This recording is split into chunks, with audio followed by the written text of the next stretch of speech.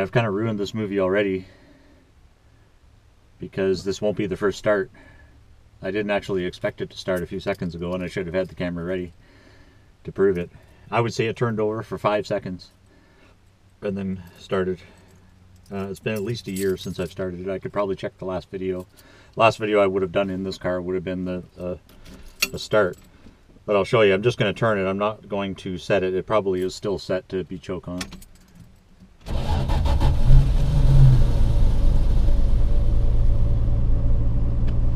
It's just that easy, folks.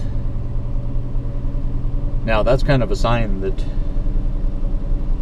well, it doesn't prove much, but it's still probably a sign that this is a good engine to replace the one in the 66 and then have it rebuilt or do whatever. The reason I say that is because we know that there's a compression problem on the red one on cylinder 3, so its rings are worn out. And so something will need to happen ultimately to the 66. I did buy this one 4 parts for that, or if I wasn't parting this, at least as a backup to that in case something bad happened to the red one and I had to drive something else. But that was when I was driving in every day. So it's no longer necessary for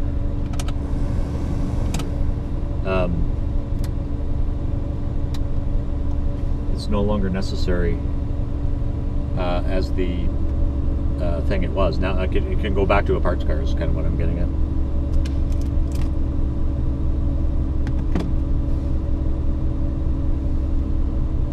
It's a little bit moldy in here, as there are some known leak points.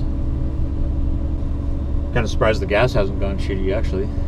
There isn't a whole lot of gas in there. It is showing on the, it's actually showing a quarter tank on the fuel gauge here. Maybe I'll let the engine come up to temperature here, because it won't have done that for quite a while.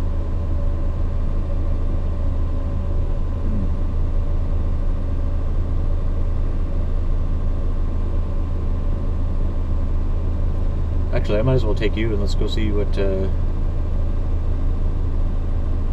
It's been a while since we've been under the hood. Let's go see that. I'll be right back.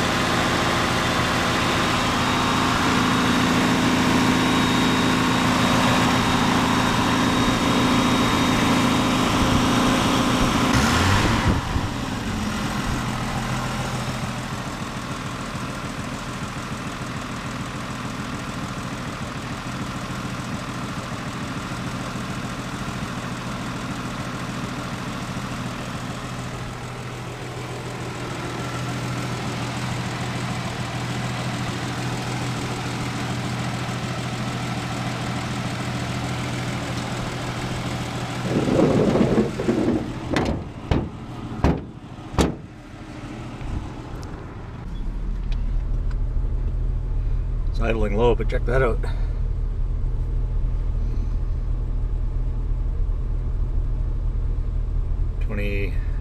Some inches.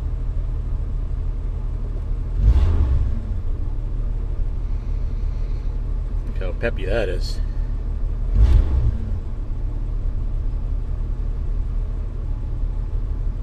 It's pretty interesting because sometimes this car didn't like to idle too much.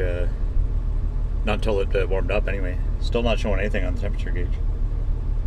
Now maybe I forgot, maybe the temperature gauge don't work. I think it did though. But I have had the dash out, right? Windshield wipers still aren't working. Because I think I'm missing a wire on the back of the switch. When I had the dash out to replace that wire. There are still some things that I haven't put the pad back on either. So there's a whack of things I haven't done to this car, the poor thing. I don't really want to sell it. I do want to get that stupid shock done though, because no matter what, I got to put it back on its wheels. It's been on stands for way too long. And but yeah, shit, sure is healthy right now. Oh, it's come off the peg there. Temperature gauge is working.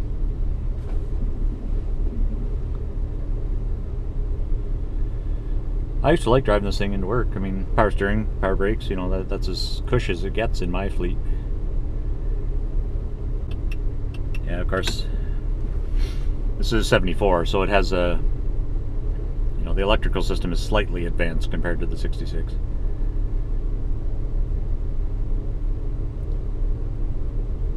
It's a new alternator in here as well, and the battery is brand new. Well, yeah. I was kind of surprised. The reason I didn't even put the camera up in the window when I first started it, I thought the battery would be stone dead. I didn't bother to check it or anything, and I haven't started it, and I haven't topped up the battery, so I just expected, yeah, no, it's going to be toast. That's one of those die-hard ones that I don't know who makes those these days, but, and I was never, you know, I don't have a particular battery variety, but, you know, my dad had always told me that he thought die-hards were good. Beats me. But this one is, anyway. We don't get really extreme temperatures here anyway, so it's not like it goes to minus 30. But at the beginning of, in November, we had some cold snaps there. But cold snap here is 0 degrees. Science.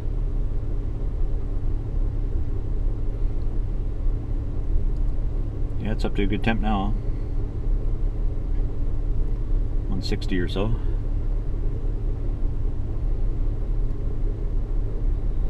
Anyway, I forgot how much I like this car.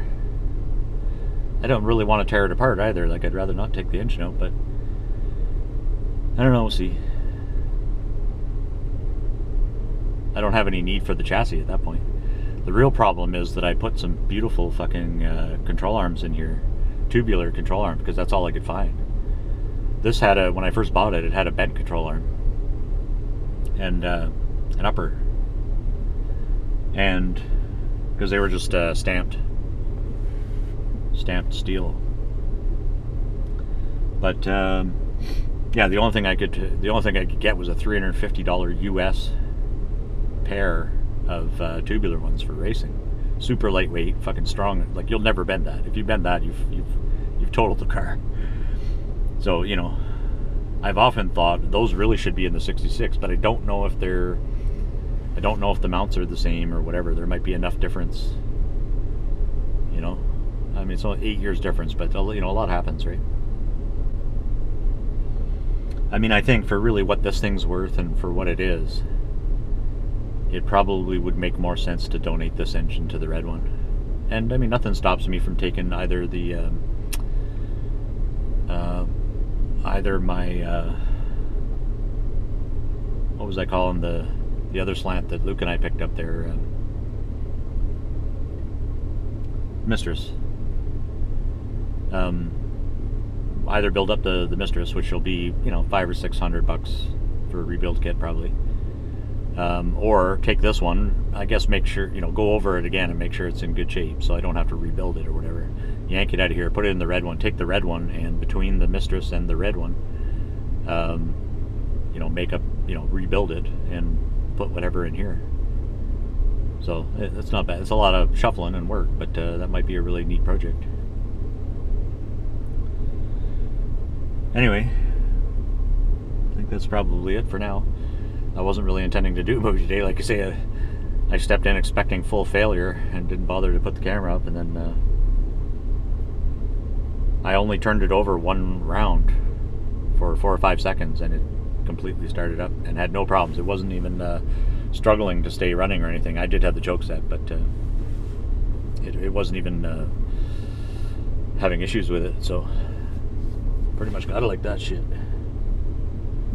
Anyway, thanks everyone. I will be back soon with something or other, and we'll talk then. Have a good day, be kind, and talk soon. Bye.